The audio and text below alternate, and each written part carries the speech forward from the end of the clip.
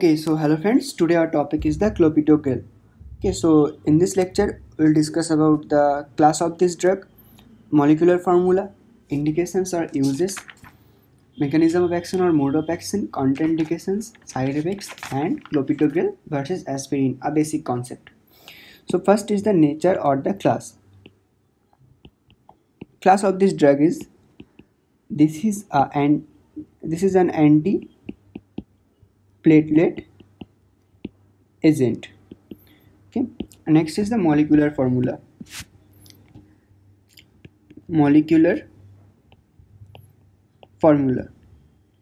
Okay, the molecular formula is C16H16CiNO2SHCl.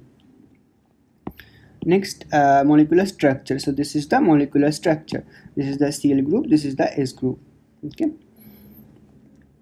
next we'll discuss about the indications or uses. Okay, so there are mainly two uses. So to prevent heart attacks and strokes. Okay, and if it is used with aspirin to treat, okay, so it is used with aspirin to treat chest pain and to keep blood vessels open and prevent blood clots after certain procedures, okay, such as cardiac stent. Next, we'll discuss about the mechanism of action or mode of action. So let's take, this is the cell membrane. In the cell membrane we have a receptor, and this receptor is called P2Y12 subtype receptor. Okay, and what happened, ADP comes and bind to this place, and as a result it activates the G-couple protein. Okay, the G-couple protein, and further which activates the alpha 1 and the beta gamma. Okay, and alpha 1 activates the adenylyl cyclase, which activates the CAMP, which activates the protein kinase A, and which helps to transfer BASP and BASP. Okay, and this two thing further helps in activation of GP2B and GP3A receptor, which further helps in platelet aggregation. Okay, and beta gamma receptor activates the P13K, which also helps in platelet aggregation. So now what will happen, Clopidogrel. So let's take this is the Clopidogrel. Okay, so it will act on this site and will block this place, so ADP will not be able to bind here. Okay, so now no more G-couple protein activation, that is alpha 1 and beta gamma, and no more platelet aggregation. So by this way Clopidogrel acts. This is the mechanism of action or mode of action of the Clopidogrel. Next we will discuss the contraindications. So here we'll discuss a total 13 contraindications. So there are many contraindications of this drug, so it is always advised to take this drug after proper prescription or advice from a doctor or a registered medical practitioner. Okay, so let's start. So first one is the if the patient has increased risk of bleeding due to clotting disorder. So if the patient has a clotting disorder and there is a chance of increased risk of bleeding, then this drug is contraindicated. Next is bleeding from retina. Okay, so if the bleeding is occurring from retina, then also. Next, bleeding from skull. Okay.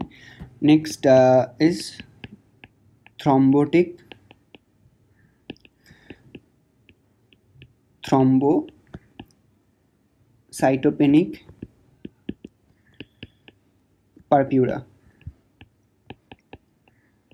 Okay. Next is stomach or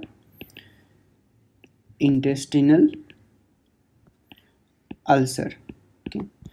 Next is CYP2C19 poor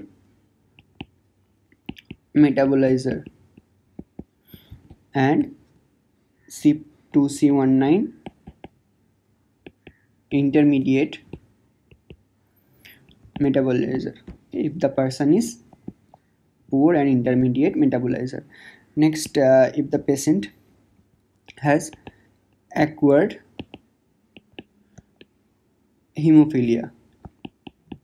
Okay. Next, if the patient has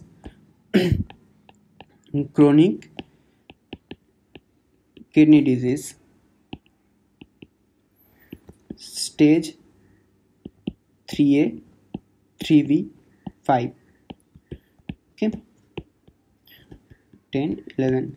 Next, if the patient has deep peripheral nerve block and deep plexus block. Okay, so these are the contraindications. Next, the side effects. So side effects, so headache or dizziness,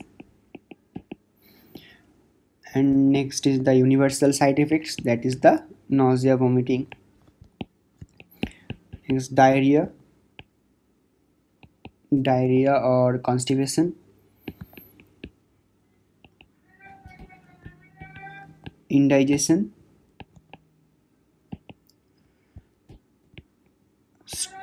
stomach ache or abdominal pain,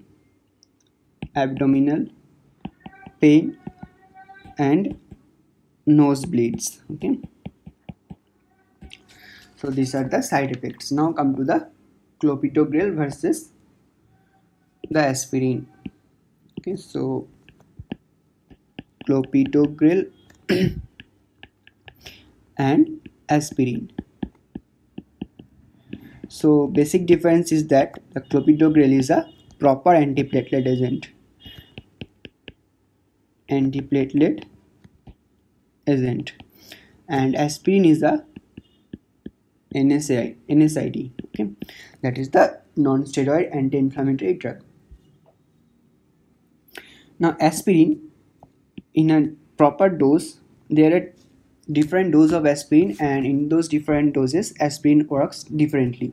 So in a dose of aspirin acts as anti-platelet agent.